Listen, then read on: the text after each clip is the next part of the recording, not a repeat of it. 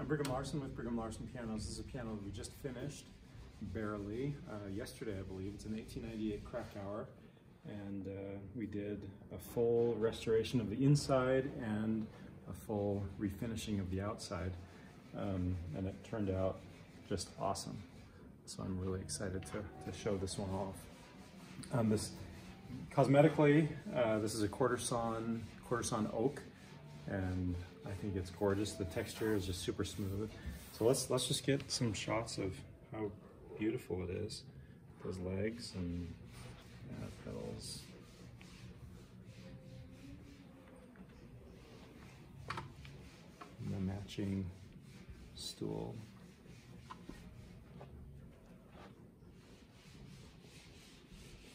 It's a very, very pretty piano.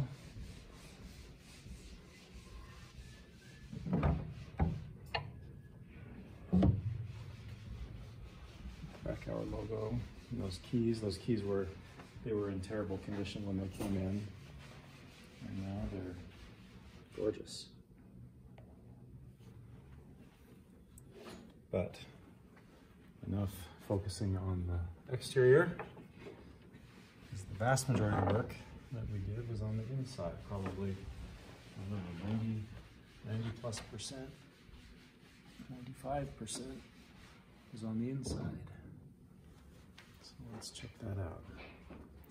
1898, there it is. That's all replaced. We refinished the plate. These are all just kind of, it's an archive ink.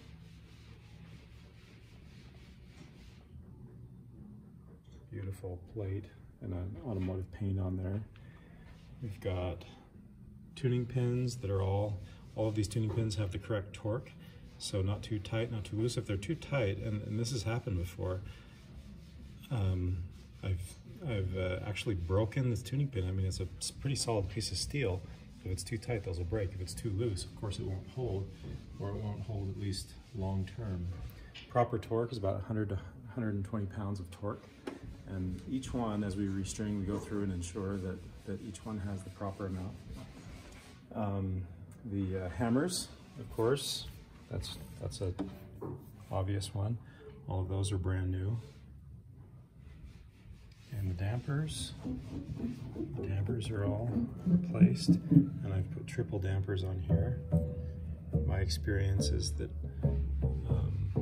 when I replace the dampers with the original size, which generally the size on these is either what, 1 3/8 or 1 3/4 long, which is the original size from 100 years ago, that people tend to complain. They say, well, there's still an echoey sound in there. I thought you were going to get rid of that when you rebuilt it. I did. So this is what I did probably, I don't know, 10, 15 years ago or more. So I'd replace it with the same size damper. And I'd say, well, it's all new. I don't know why it's echoey, until I started to replace them with larger dampers, 2 1/4, so quite a bit larger than the original. And now the echoiness is more up to kind of modern tastes, modern standards, and people like that much better. And then of course, lots of work in the action. The hammer butts are all brand new, and the bridle straps there. It's hard to see, but the let-off button down in there, all of those let-off buttons are replaced. And the little screws, those screws can often break off when regulating it, so all those are replaced. Everything is just tight and properly aligned. We've got new felt, like back here. All of that felt that's cloth actually, has been replaced. And lots of cloth throughout, like behind the keys, under the keys, all of the cloth throughout. And then we also, on this one, did a new bridge on the base. This bridge.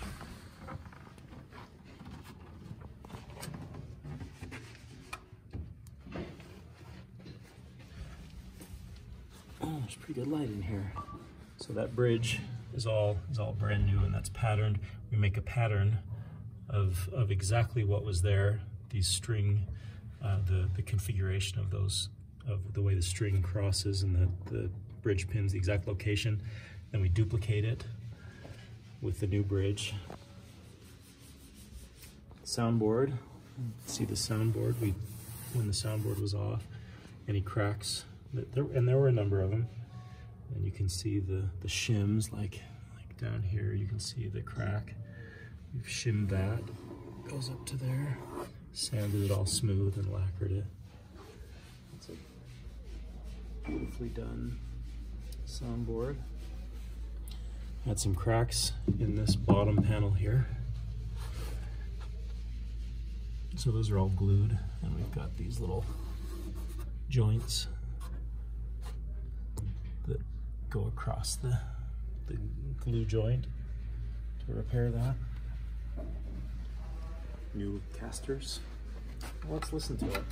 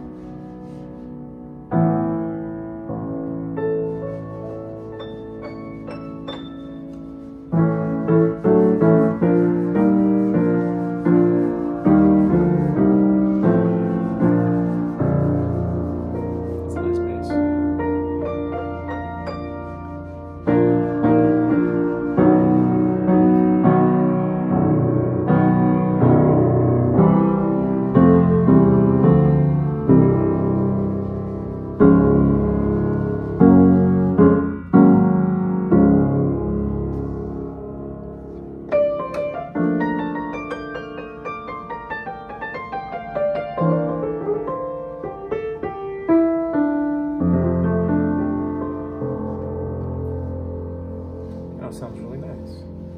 Really happy with how that turned out. 1898. That's my experience is when we redo these pianos, a lot of people think that they're just basically worthless, and I've heard that and fought against it, frankly, for my full piano career of 25 years, 26 years now.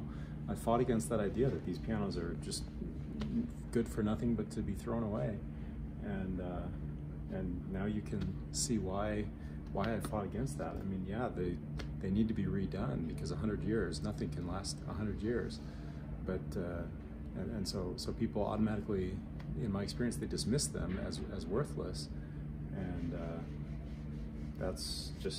that is never ever my experience. That when they're redone with new components, even though with the exception of the dampers, they're redone with the original specs of what was done 100 years ago, they just sound awesome.